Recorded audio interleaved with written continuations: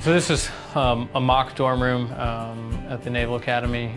They all literally look exactly like this. It's not like other colleges where they're different dorms and they all kind of look different or whatever, but literally everybody has a room that looks like this one here. Normally there's 3 to a room. You have like a desk and the rack above the desk. This is literally the only thing that you have private for 4 years is this, we call it the con locker, the confidential locker.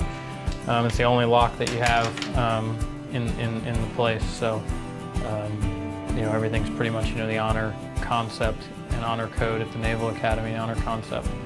You know, midshipmen do not lie, cheat, or steal, and it's not a big deal.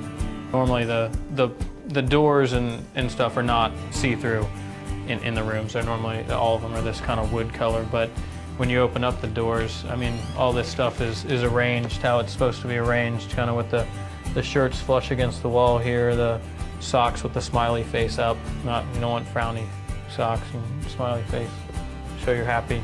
Shoes kind of hanging there, and then you have the rifle. Everyone has a M1 rifle that's used for marching, and that's locked up as well. You don't want to leave your rifle unlocked. That leads to a bad day at the Naval Academy for you. So there's basically 2 types of room inspections. There's the Alpha inspection and there's the Bravo inspection. The Alpha inspection, that's the big one. That's a 50-point list of different things that have to be done, and that's basically done 2 to 3 times a year at the beginning of the semester, just to make sure that everybody deep cleans their rooms.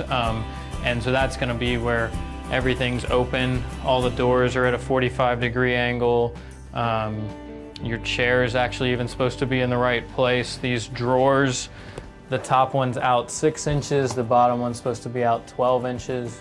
You actually have to have a ruler out for the inspector to be able to measure that kind of stuff. The Bravo inspection is kind of the day-to-day inspection that could really happen randomly.